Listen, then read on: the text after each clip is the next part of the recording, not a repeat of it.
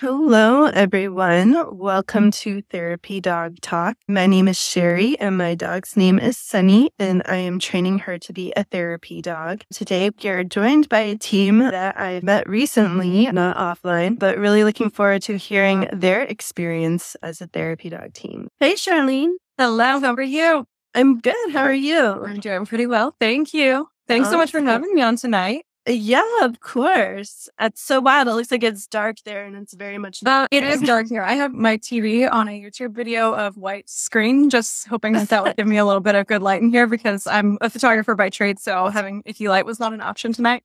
But it's 7 p.m. here, so. Nice. And is that puppy gray up on the wall? Yes, it is. I figured that would make a better backdrop than my office, which is where I was thinking originally of sticking on tonight, but he was a cute little guy, so we'll keep him back there.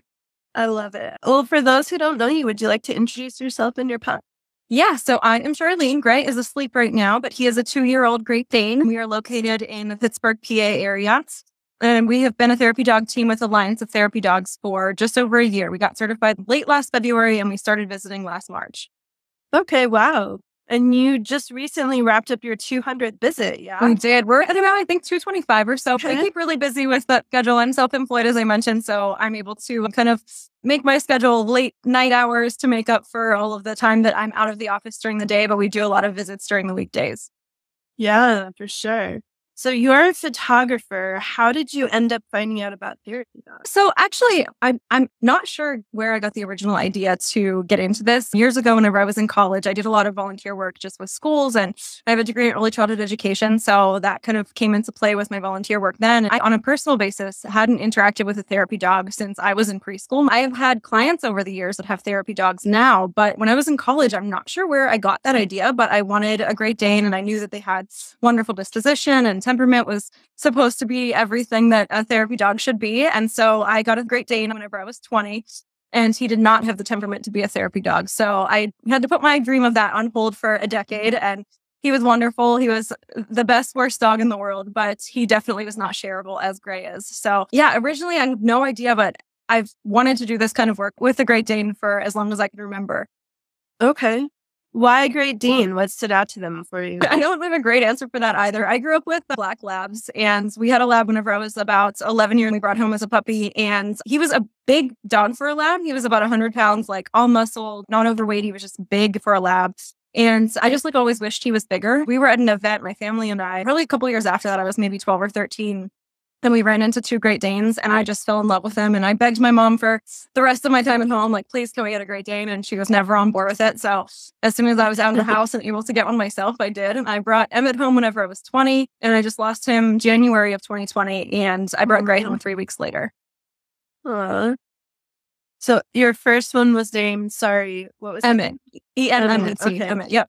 Emmett, and now you have Gray. Yeah, okay. And Gray is actually named after Emmett. Emmett was gray in color mostly, so that's where I got his name, a little nod to him. I actually thought of that name for him whenever Emmett was about 3. I think that I knew that I wasn't able to get another dog because Emmett was not dog friendly, and I knew I couldn't have 2 of them, and I wished that I did at the time. Although now I don't have any interest in having a second one. I like our dynamic and the way that we can pick up and go. I can take him everywhere, and I can't imagine changing our dynamic, first of all, between the 2 of us, our relationship, but also leaving him at home to take a puppy to training, or leaving a puppy at home to take Gray to his therapy visits. And I don't want to be outnumbered. So I think that it'll just be me and Gray for the foreseeable future. Yeah, I've talked about that with a few friends because, like, on the one hand, I know how much Sunny loves playing with other dogs. Yeah, great. But on the other hand, like, her world would shrink so much if I got a second dog because you have to decide who goes with you. Exactly. I mean, Gray's a little bit bigger than Sunny. Especially with a giant blue dog. I mean, I guess if they were well behaved enough, like if I had 2 of Gray, maybe I could make it happen, but not in the way that he gets to experience life. That's for sure. Yeah, it would just be a totally different relationship. Definitely. Exactly. Yep. Yeah. So what was it about Emmett that you knew would not make a good therapy dog? Oh my goodness, he was a nightmare. So he was my best friend in the entire world, love of my life, my heart dog for sure. He taught me more than I ever would have ever learned about dogs in general because he was awful. He was wonderful as a puppy. He was a really easy puppy, actually, compared to Gray. I always say that I had a really easy puppy and a difficult adult dog last time, and the universe flip-flopped that for me this time, so I got what I was due. Gray was a nightmare of a puppy, but he's perfect now, and he was worth all of the work that I put into him. But Emmett was very fearful his whole entire life, and he started being reactive when he was probably about maybe 13 months old or so. I ended up neutering him a little bit earlier than I planned because he was a little bit rough with boy dogs. And I was like, okay, maybe it's just a hormonal thing. So I neutered him at 13 months, which I had planned on waiting until at least 18 months. Gray is 2 and he's not neutered yet. That's a giant breed thing. If anybody wants to talk to me about that, I'm glad to jump on a soapbox for it. But yeah, I started experiencing issues with him and his reactivity at a pretty young age. At first, it was just other dogs. And then it was like, we couldn't go through a drive-through. He would start barking and snapping at the person at the other side of the drive-through. Toll roads became a nightmare because nothing was digitalized then. So we were having to stop and pay people. And I'm like, my dog's going to bite your hand. Take this money. I have to go. So it was like a protective of the car thing at first. And then it just got to be everywhere and everything. I remember we went to the lake with him and we were like on the beach in October because we would specifically take trips on off-peak season times so that we wouldn't run into other people. And there was a woman like down at the other side of the beach and she was like, oh my gosh, I want to pet him. And she's like running towards us and I'm screaming like, no, you can't come near him. So he was just not good with other people. After some time, like I said, started with dogs, then other people. He loved kids. That was his only like constant. And I think for his whole life, it was just a fear thing. It was, okay, I can't trust this person. But if they're slower than I am, then I'm not intimidated by them. So he had what I called his fave 5. It was myself, my parents, people that he had met and encountered a lot of times that he was really good with and he was wonderful. And I mean, arguably the perfect dog in a lot of situations, but definitely not shareable. So it was just very painfully obvious from the get-go. We tried training through it. And like I said, I learned so much working with him because he was so much work. He had digestive issues since he was a baby as well. So in every way that he could have been, he was a learning experience for me, which I mean, I'm grateful for now because I mean, Gray's perfect and he's my second pancake and I'm really, really proud of him. And the fact that I created him to be, I mean, his breeder's incredible and she gave him such like a wonderful building block to have the perfect dog. But I am really proud of the fact that I did this and he's so awesome because of the time I was able to put in and the knowledge I had from everything I learned from my first pancake. Yeah, the dog training world that I'm in, they're afraid of reactive dogs is naughty but nice. And it really is because it comes down to that fear, right? It's not that they want to be that way. It's that they're so scared that that's And it was a very sweet dog, but he was just always afraid of life itself. Yeah, but those are the dogs that you learn the most about dog training. Yep, sure was. Definitely. Perfect second pancake thanks to Emmett entirely. Yeah. So you got Gray knowing that you wanted him to be a therapy dog. Yes. When did you feel like you could exhale, I guess, and accept the fact that that was going to be his path forward? So I don't think I ever gave any thought to an alternative with Gray. This had been 10 years in the making. I was like certain this time and I was just going to make it happen. I will say that the only pause I feel like I did have was the week leading up to bringing him home. So I lost Emmett January 12th of 2020. And I immediately started looking for puppies because I was like, I cannot be in this house by myself. I have a cat. She's a cat. I cannot not have a dog. I'm not that person.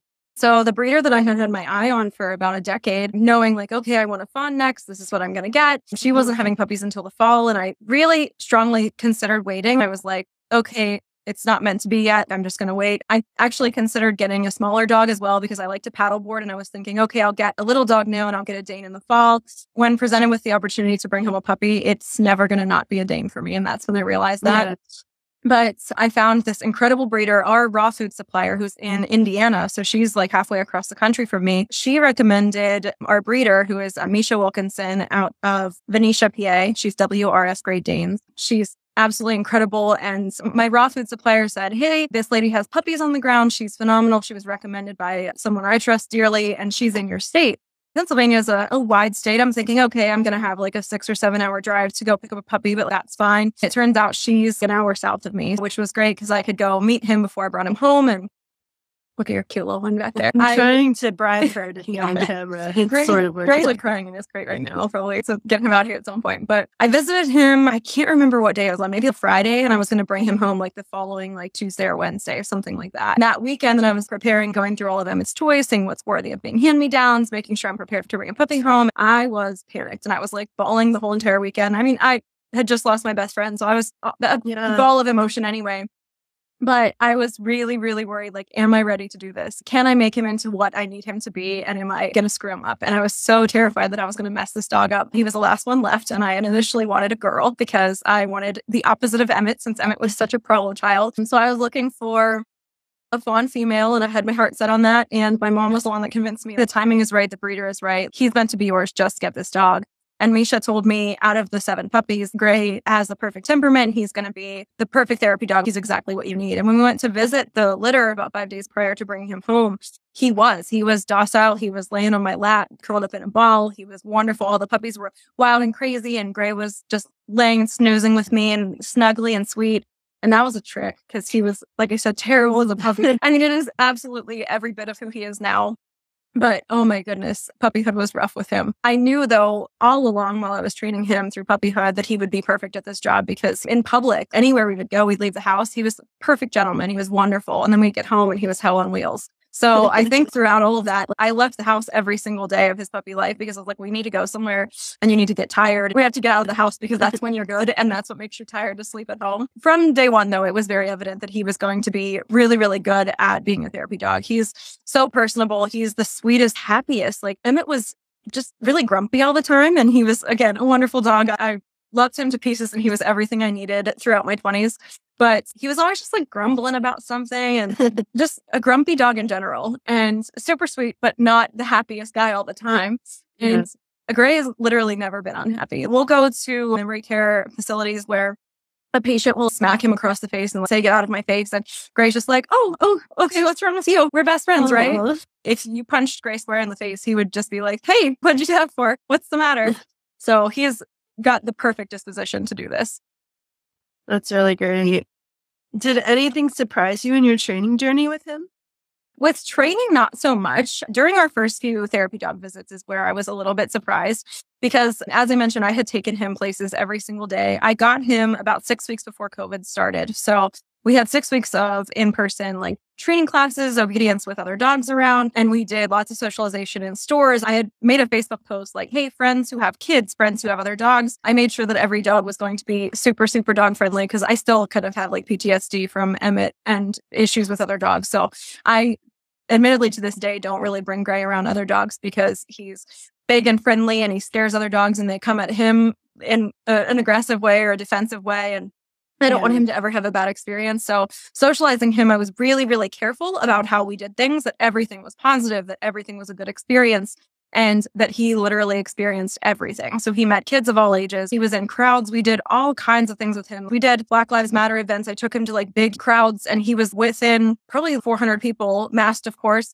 the middle of last summer or 2 summers ago, whenever it was like 9 million degrees outside, and he was perfect. Our first probably months of therapy dog work, especially our first visit, though, I was shocked to find that he was really apprehensive about certain things. And I was like, come on, you've done everything. You've been everywhere. Why are you nervous? What is there to be scared of? So we had done training with walkers and wheelchairs, getting him used to those kinds of things that he would encounter in a facility.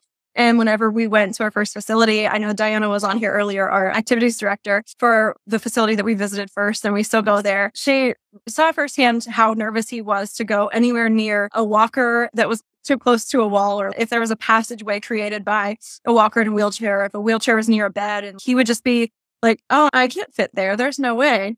So yeah, Gray was more nervous than I expected him to be, with the fact that he had experienced everything. I put him in front of everything and everyone and every experience I could have put him into. And he still was a little bit nervous at times. And I was really shocked by that. I guess just because I thought, okay, I did the perfect thing. I did everything I was supposed to do, and this is just going to be easy. And it wasn't as easy at first as I would have expected, but he did get used to things really quickly. Yeah. For example, there's a daycare that we've been visiting since early last June. He loves kids, adores them, is excited to meet anyone and everyone. And at first, when we were there, if 2 kids would be near him petting him and someone across the room dumped a container of blocks and it made a noise, he would jump out of his skin. We've been going there every 2 weeks for the past almost year. And now in that kind of situation, he doesn't even blink, doesn't bother him. Nothing phases him. We'll be in facilities with alarms going off and things like that. So lots of sounds, and I guess different situations. We've had abrasive residents and nursing homes. There was a woman actually running down the hallway smearing poop on someone. I had to get Gray out of that situation because things like that happen when you're visiting facilities in the wild here. But situations like that do not faze Gray. And so I think, like I said, the biggest surprise for me was at first they kind of did. So getting him totally bomb-proof took a little more time than I expected actually in the field once we actually started our therapy dog work. But the training process, I feel like I just exposed him to everything I possibly could. Yeah. And I love how you pointed out that you made sure that those socialization experiences he had were going to be really positive. Yes. Because I think a lot of times people think, I'm going to expose my dog to as many things as I can. Yeah, and forget to make sure those are positive experiences. Right. And it actually creates a bigger issue than not socializing your dog when you do that. Right. And I think that was part of the mistakes that I made with Emmett the first time around. And I think that he came to me, not to throw his breeder under the bus. She's not a backyard breeder. She's not the best breeder. She had dogs from decent quality lines and she showed them and everything. They were nothing to write home about. But whenever I was 20, my biggest concern was getting a breeder to take me seriously. I've never had a dog before. How are you going to let me take home a Great Dane on my own? I'm a 20-year-old girl. I just wanted to find a breeder that would trust me. Yeah. And I did ask her all the questions I thought I should be asking her. But a decade later, finding out all of the questions I really should have been asking, things like the puppy rearing and if they use the program such as, what is that one called? Puppy culture.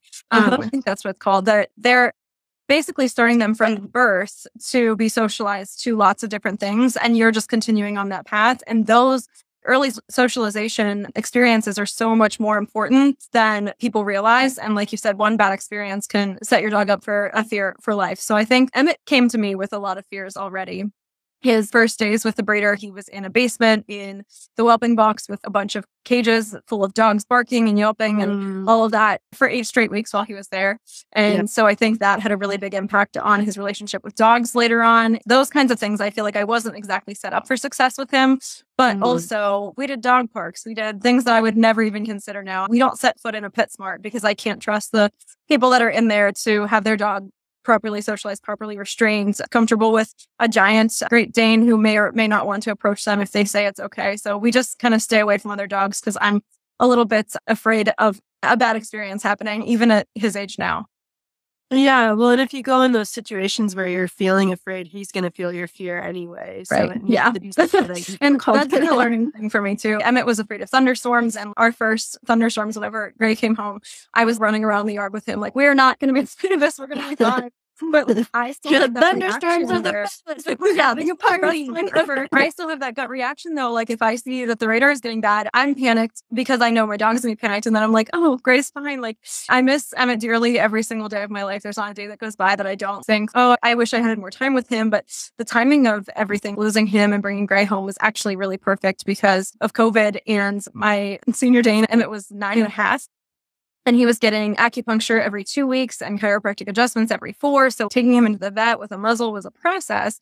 And doing that in the time of COVID, whenever I had to send little Gray in to the vet all by himself, like that would not have flown with Emmett. So the timing of things was just really great. And I'm glad that I had Gray through the pandemic because we got so much more bonding time and training time. We did 3 trick dog titles by the time he was 6 months old. So wow, those were not necessary, of course, but I think they were really important to our relationship and bonding and the way that he is willing to listen to me at all turns because he knows that there's benefit to it, you know?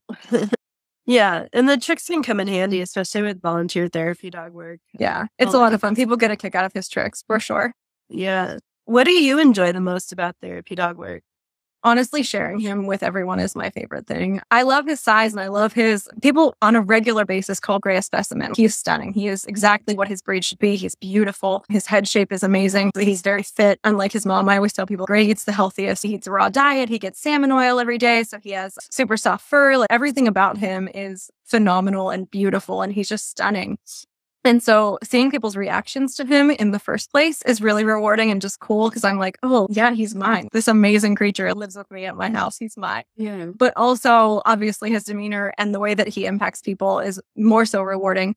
To see somebody who hasn't tried to stand since they entered the facility that they live in and they try to stand because they want to greet Gray across the room. Things like that. I'm an emotional human to begin with, but I cry probably once a week that Gray's mine, and I'm just like really grateful for him, and he's wonderful. But at a lot of experiences that we have with residents at nursing homes, specifically cancer patients at cancer treatment centers, we do hospitals. All of the visits that we have are places where people really, really need a smile. And whenever Gray can bring us to them, it's a rewarding thing on so many levels. I love that. Well, with 225 visits under your belt, what advice do you have for someone who's interested in becoming a therapy dog team? So I guess first advice is just do it. Whenever I set out to do this, I had only ever heard of Therapy Dogs International. So I feel like anybody who's watching this, whether it's now or watching it back later, they can watch it back later, right? Yeah. Anybody who's watching this is probably already a little bit well-versed in therapy dog life and what those options are. Again, I didn't really have a basis for it and knowing what I was getting into. And I had only ever heard of Therapy Dogs International, and that's where I was planning to certify him through. And I just did a random search for therapy dog teams or something, found a Facebook group that everyone was kind of touting Alliance of Therapy Dogs and kind of expressing the benefits of ATD over TDI. And I'm really, really glad we went that route. But also, they were testing dogs before I could have ever tested Gray through TDI because of COVID. So TDI kind of shut down. They weren't enrolling new people. They weren't doing testing or any of that.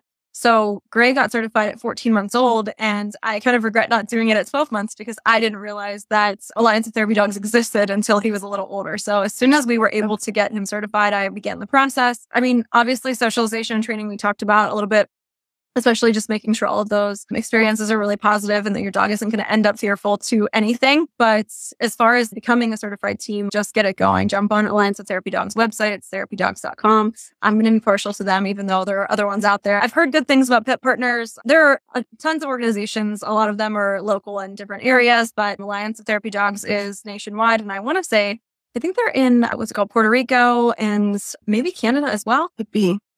I'm pretty sure it's Canada too. I should probably know that. I just recently became a tester observer with them as well. Congrats. Thank you. Yeah, I'm trying to kind of bring everything full circle because I really do want to be a resource to not only people who are aspiring to be therapy dog teams, but to people who are therapy dog teams to kind of take it up a notch.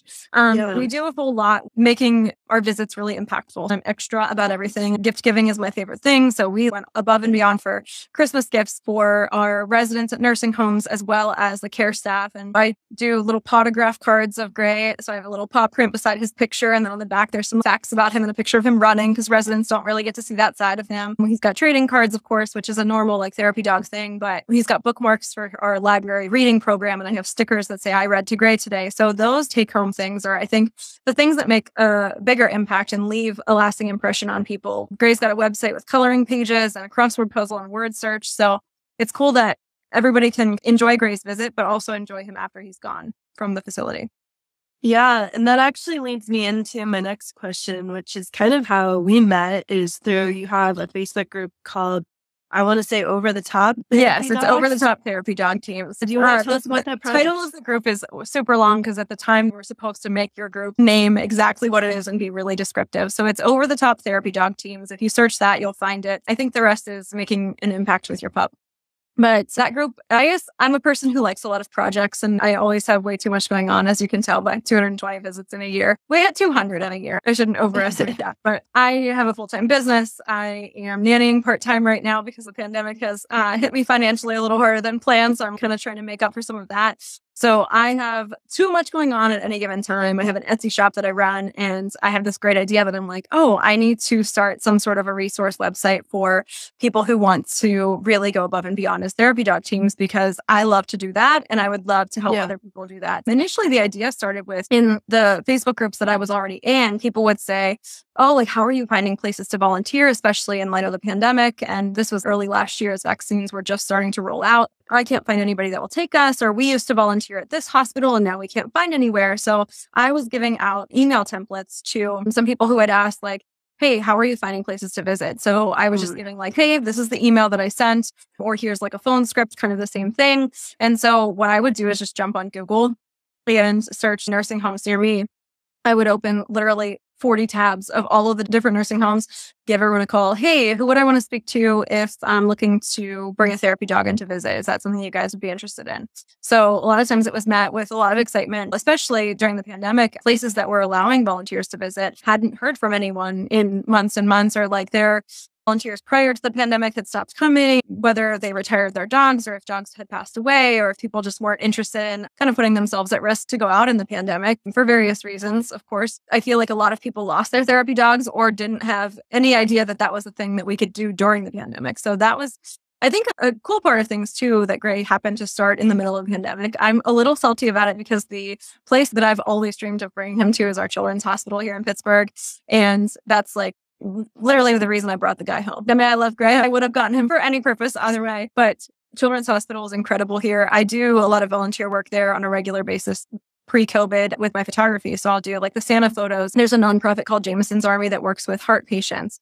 And I do photos for them whenever they have a special event or something. So those kinds of things I really love. Originally, I started off college thinking that I was going to be a pediatrician, dropped my first bio class, and that didn't happen. But I definitely wish that I was working in a hospital in some capacity. And so Children's Hospital especially just pulls at my heartstrings. And I've been dying to get Gray into the doors. And I'm like, okay, pandemic, like this is what's not good about this. I mean, obviously so many bad things about it. But for me, I really just want to get Gray in a children's hospital. And we have gotten to do so many incredible visits. And I do think that he will be so much more prepared than if we had walked in day one into children's, because there would have been obviously those same obstacles that we've encountered. And we've been able to kind of grow and handle those things as they've come up in other places. So when he gets into children's, he's going to be a real pro, of course. But the hardest part of him having started during the pandemic was we didn't get to pick and choose every single place that we wanted to go. We've gotten ourselves into some facilities that are a little bit strange. Like we went to one nursing home that was in a weird part of town, and I was surprised that it even had residents. And there were,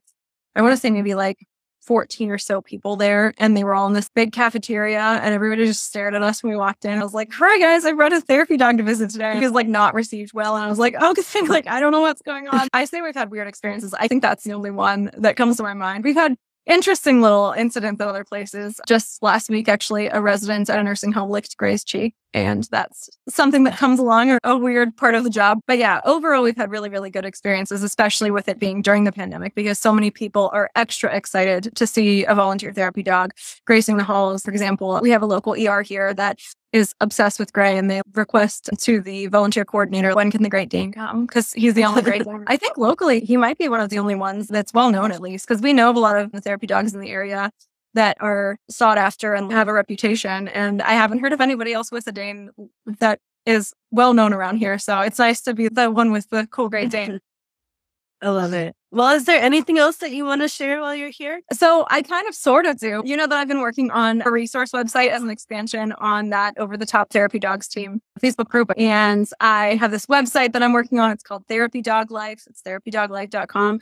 It is not finished. So my plan was to have it done before this Instagram Live. We kind of set this deadline a month ago. And she's like, okay, you're going to have this ready. It's going to be fine. We're going to do it for this date. And I'm like, yes, that's perfect. It'll give me a deadline. This is great. And those of you who are watching that know me know that that's not exactly how I work. So I get too many projects. I have way too much going on, but I do have the website. It's reasonable if you jump on there. There are some things on there, like I use the website template. So the template, there's a few pages that'll be like, hi, I'm Josephine. And that's just the website template. I'm not Josephine. I think that Gray and I are introduced in a couple different spots. So there are definitely some flips on the website that are like, no, this is not ready. This is not a completed project, but that will be growing and improving as time goes on. And eventually I would love to start some sort of a membership to, again, kind of provide resources to anybody who's aspiring to be a therapy dog team, but also aspiring to be the best therapy dog team, because it's so much more rewarding the more that you put into it.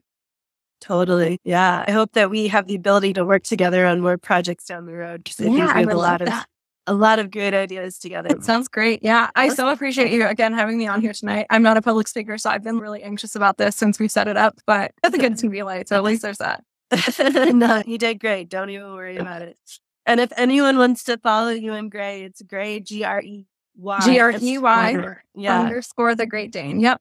Perfect. All right. Well, thank you so much. Give Gray a hug for us. All right. Will do. I think he fell back asleep. He's been quiet for a while now. He's like really regimented, kind of like a toddler. That's how we figured out that puppyhood thing. He just needed more sleep. So it turns out he's not a nightmare. He just was tired. So he goes to bed at like 18 hours a day, I think. So I get it. Well, Gray, actually, I want to say he would sit closer to 20. He's really only awake for the hours that we have to be places. Other than that, he's a snoozer. Yeah, that's very familiar. All right. Well, take care, and thank you so much. Thank you so much. Have a good night. You too. Bye, Sonny. Her back there. She's so cute.